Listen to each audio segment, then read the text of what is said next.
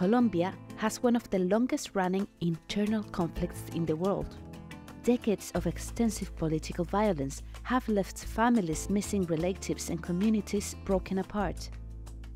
One often neglected impact of conflict is on the mental health of the population, especially on children and young people.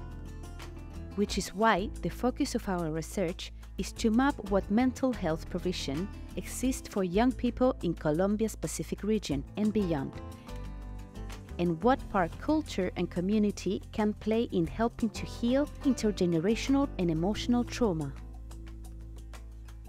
We chose the Pacific region because of its recent history of violence, and also because of the vibrant and beautiful cultural artistic expressions produced by its Afro-descendant and indigenous communities. We began our research with the institutional landscape.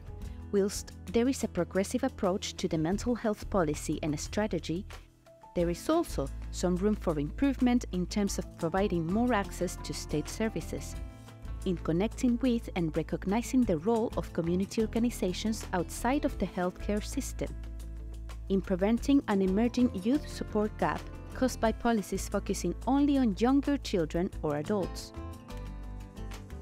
in addressing unequal distribution and geographical gaps in smaller cities, rural areas, and areas impacted by conflict. And finally, as historical violence creates family, community, and even intergenerational trauma, in considering a whole population approach to mental health. Next, we focus on 3 cities in the Pacific region, where there was limited provision of mental health services given by public and private institutions, including international organizations. Here, we saw many community organizations and schools providing spaces for participation, as well as emotional and cultural expressions that would benefit from more connection with state support as well as funding and recognition. These psychologically safe spaces were vital to the mental health of traumatized young people and those whose connection to nature, their community and ancestors and family have been lost. Finally, we work with young people themselves through a community organization responding to the need for more of these psychologically safe trauma healing spaces.